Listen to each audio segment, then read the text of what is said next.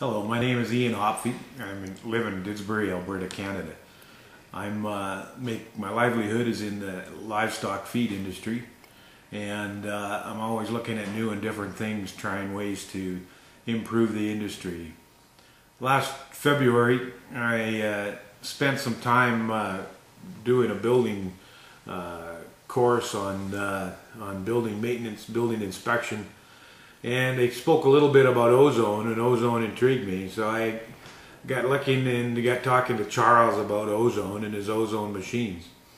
What we were looking for is we were looking at a number of different opportunities, both in residential and in livestock production. In Canada, most of our livestock is raised in confined housing, being broiler chickens, laying hens, and swine.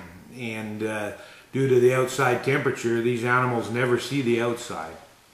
So one of the difficulties we have is between cycles is being able to disinfect and fumigate the rooms.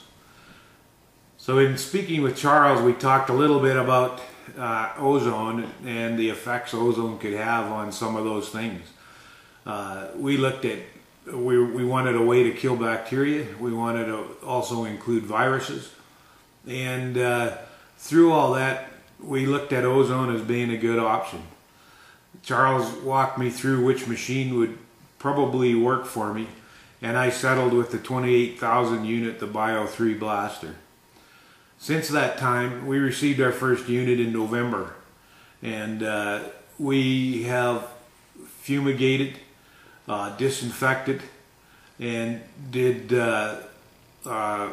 mold and VOC treatments. All have been successful.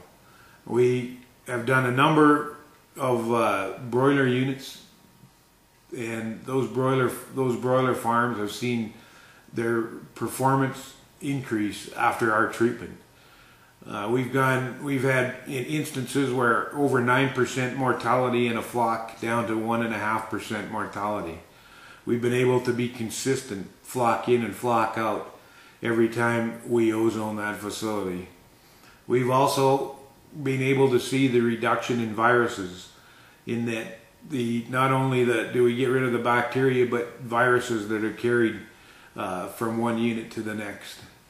In fact, we have producers in Western Canada now that we ozone their facilities between every cycle.